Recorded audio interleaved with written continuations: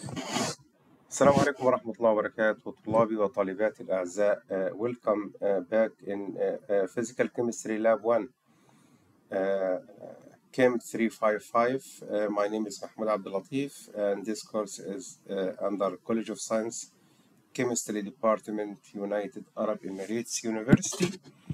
And today inshallah we will discuss the second experiment, which is entitled Cryoscopic Determination of molecular weight.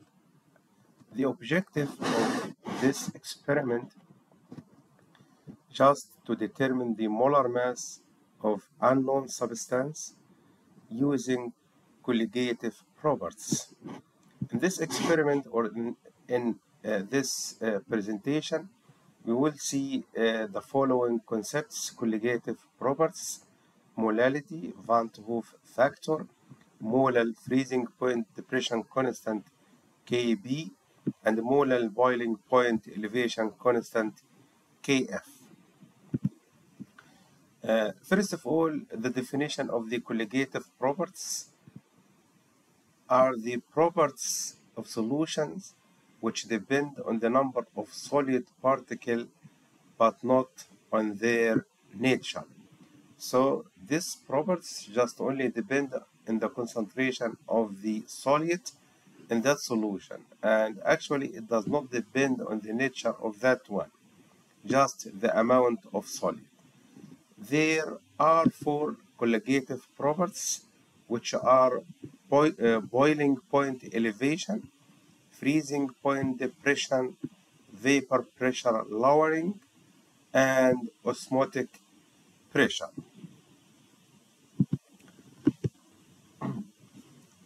If you are going to study the boiling point of a certain solution, for example, if you add a non-volatile solid is added to a certain solvent in order to form a solution, you will find that the vapor pressure of solvent is lowered after addition of that solid. So if the vapor pressure of solvent is lowered, you will find that as a consequence, as a result, the difference in boiling point or the boiling point of solution will be higher than the pure solvent. There will be a difference in boiling point between pure solvent and solution, which is given by delta TB. And actually this happened because the added solid, you could say that it acts as a layer which prevent the vaporization of the solvent, so the vapor pressure will be lowered.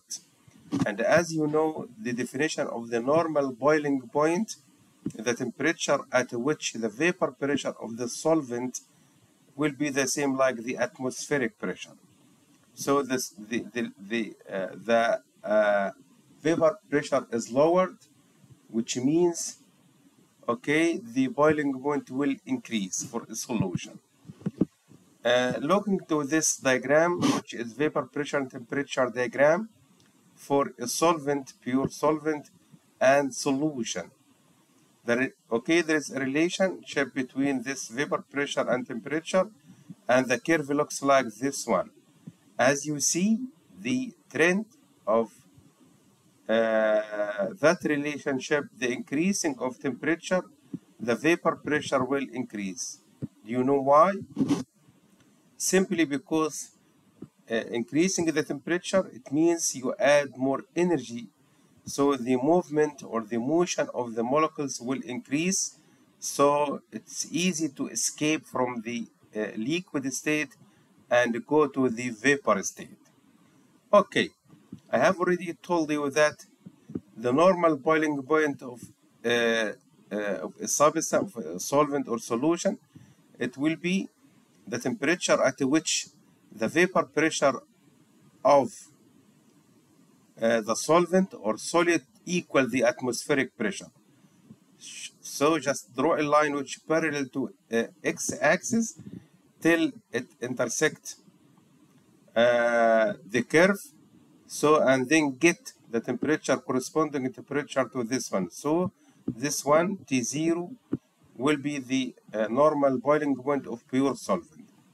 Okay, if you'd like to get the boiling point of a solution, okay, just extrapolate this line until it intersects with the solution curve. It will intersect it at that point.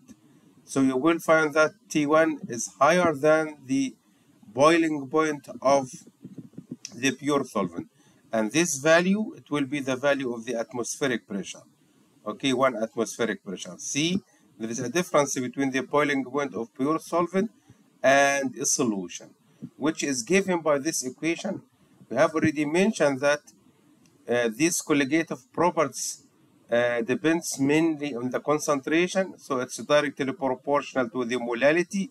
So you can remove this proportionality and add instead of it equality, so it will be Kb times m, where Kb is the boiling point elevation constant, just constant, which is very characteristic to each solvent. At a certain temperature, of course. And you will find here a new constant or a new term is added, which is I, where I is the Van 't Hoff factor. So delta Tb, change in temperature between the pure solvent, I, the Van 't Hoff factor, which is the number of particles into which the solid dissociate. Okay, the number of particles into which the solute you add dissociate to. For example, if you add a covalent or molecular compound like glucose, say to say, so it will not be dissociated, so it will be the same. If you add one moiety, it will be one moiety.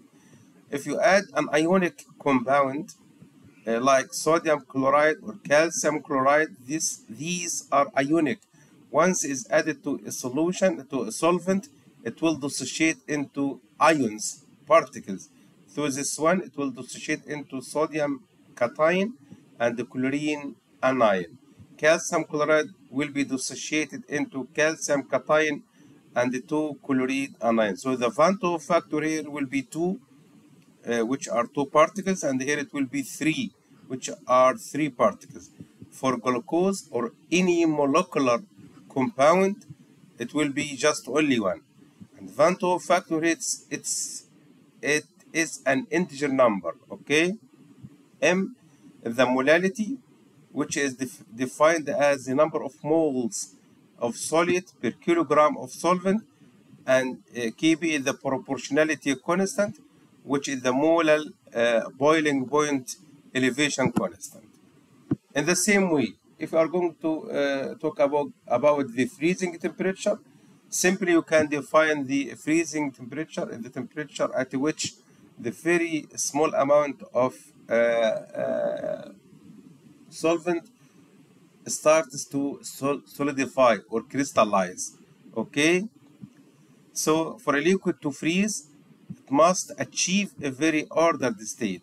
Once you go from liquid state, you go to solid state, the entropy decreases, or the order, you will achieve the very ordered state that results in the formation of a crystal. Solutions are considered as impure. Okay, if you have pure solvent and you would like to get a solution by adding a certain solute, so you could consider solution as impure liquid due to the addition of solute that inherently will be less ordered.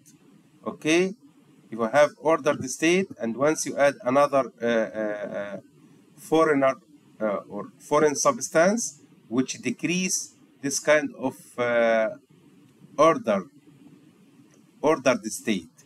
Okay, so it's less ordered, the formation of solution will be less ordered, and it's not so easy to get the pure solvent. Not so easy to get the pure solvent. Okay, so it will be more difficult to freeze than the pure solvent. So formation of solution you could consider this solution as impure liquids, and as a result, as a consequence, it will be less ordered than the pure solvent, so it will be difficult to crystallize than the pure solvent. The change in freezing point between solution and the pure solvent is given by the following equation. It will be the same like the previous one. Okay, the change in the freezing point, I Van 't Hoff factor, M is the molality, and the Kf is a proportionality constant,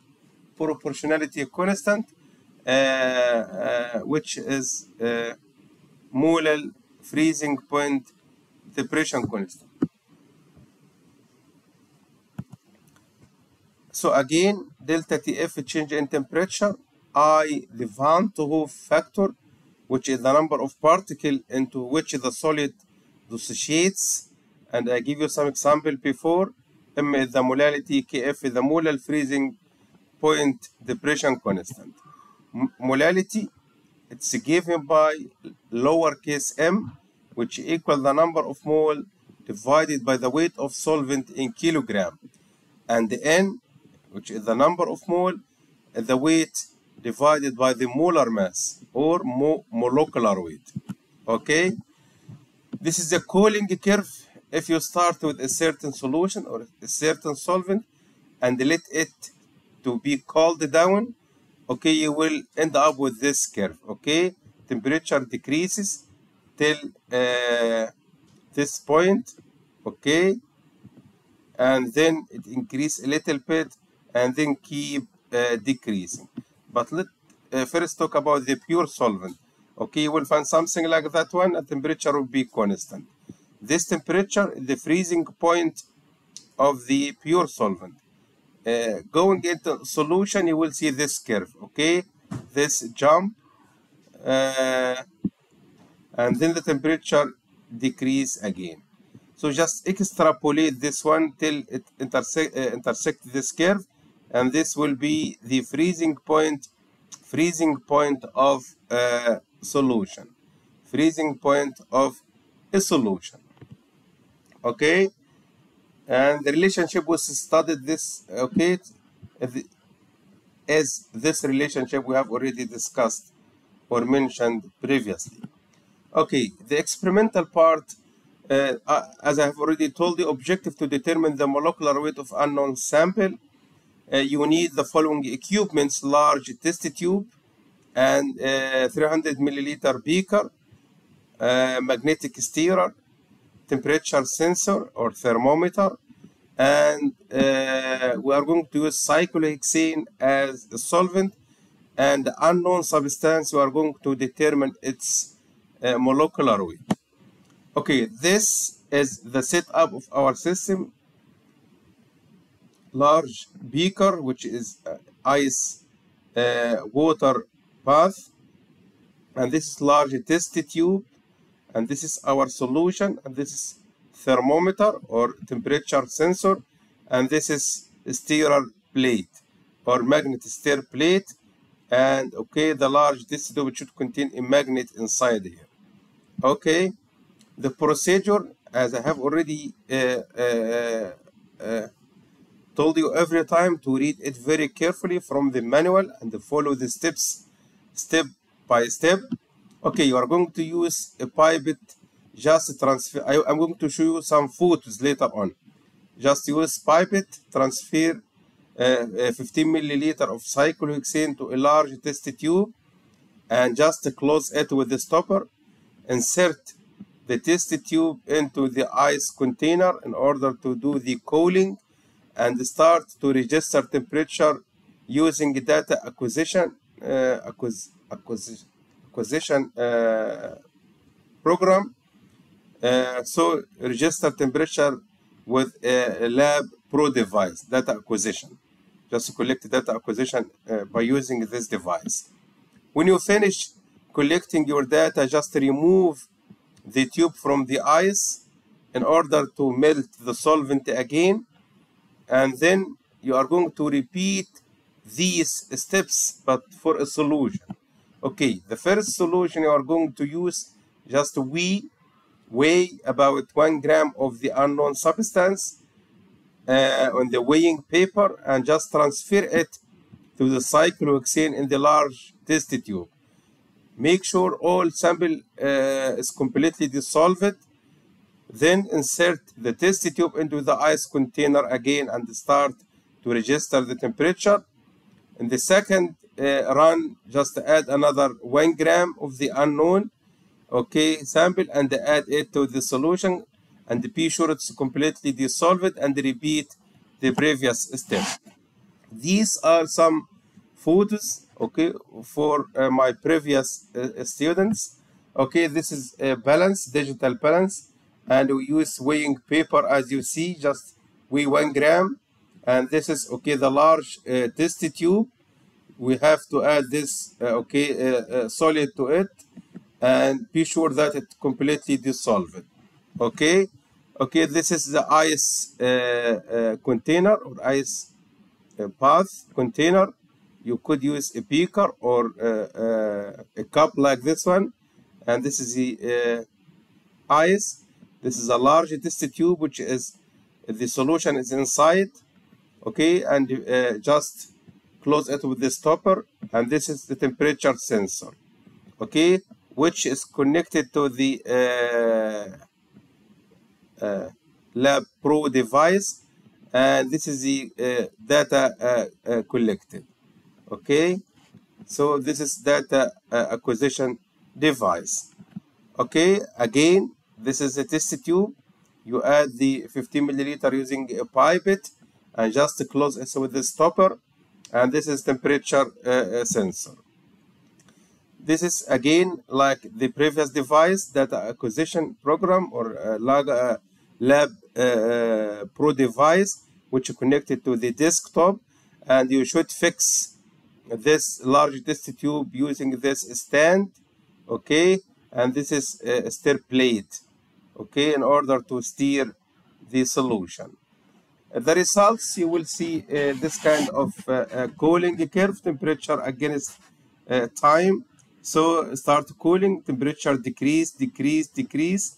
Okay, and this is super cooling. You end up with the crystallization, and then you will find another jump here. Okay, and this jump is due to the latent heat of fusion, which let the temperature increase again. And this is the normal freezing point. This one, just extrapolate it till this one, and then get the corresponding temperature. This is temperature of the pure solvent. You will see this one something like straight line, which is parallel to x-axis for pure solvent. Going into a solution, you will find the same behavior. Instead, okay, this is a super cooling temperature, then increase again temperature due to the latent heat of fusion, and you will find the temperature decrease again by with incline, okay, with not parallel line to x-axis because it's a solution. Just extrapolate till this cooling curve, and then you can get the freezing point of that solution. Of course, you will find that this temperature is lower than this of the pure solvent. Again, in details, okay, this is cooling curve, and this is the super cooling temperature. It increases again due to the latent heat of fusion, and then become fixed again, and this is a normal freezing temperature. Just you can get it with extrapolation to get this one. Great. Okay, so we are going to do the experiment for 3 times for the pure solvent. For pure solvent and 2 solution. For pure solvent, okay, temperature decreases, okay, and this is the temperature we need. Okay, for the second solution, you will find it the temperature freezing point decreases, which is that one. That one. Just extrapolate, you get this one. The third one, okay, to this super cooling, and then start to decrease at that point. Just extrapolate to get it so, okay. See, increasing the solid amount, the temperature decreases, the red one. The freezing point decreases. Again, this is for pure solvent, okay, super cooling. starts to increase again till be fixed, which is parallel to the x-axis. Just extrapolate to get the temperature of the pure solvent. For a solution, okay, extra cooling starts to increase again till fixed, and you will find this curve is inclined in that way. So just extrapolate this point and to get the temperature of the solution. So you can determine the freezing point depression, and using a constant you can determine the molecular weight, as we see later on in the data analysis. Just collect your data in this table. This is for cyclohexane. The mass of the unknown here is 0. You can determine the pure freezing or freezing point of the pure solvent. Okay, and you can determine the molality. Okay, now here we have no unknown. So this is the first run. You add 1 gram of the unknown. So you will find there is a delta T in between. So you can determine the molality here. Just add another amount of this solute. So the molality will be changed. So you can determine the molecular weight in the second run. And here you can take the average of these two molecular weights. I'm sorry, data analysis. Okay, this is the relationship we're going to use. Van 't Hoff factor here, it's 1. I'm going to tell you it's a molecular compound. And the Kf, I'm going to give it to you, it's a constant. The molality, just substitute it by moles per kilogram of solvent. And the moles is n number of weight divided by the molar mass. And okay, so just substitute by the molality this relationship up here, and you know the delta T, the different freezing temperature difference. So you have only one unknown, which is the molar mass. You know the solvent of the mass of the solvent. You take, for example, 15 milliliter of cyclohexane. Knowing its density, you can determine its weight. Okay, and the weight here, just you weight 1 gram of solvent in the first run, and in the second run just add another 1 gram. So this is known, and this is known, and okay, the Kf is known, given, and this one you are going to determine. So the only unknown parameter just the molecular weight. Okay, C. So the molar mass, just rearrange this relationship. It will give him by this equation. Kf is constant. I'm going to give you the weight of solvent you weigh. You get this weight using the balance. And the delta Tf you are going to determine using the Cooling curve. Okay, and the weight of the solvent, we convert it in gram and multiply it by 1000 here.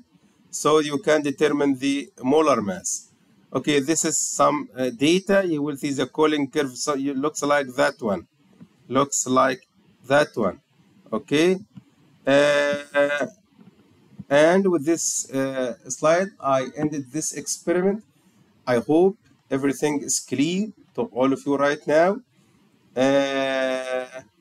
Okay, if you have any questions, just okay, you can contact me through my mail or my office phone.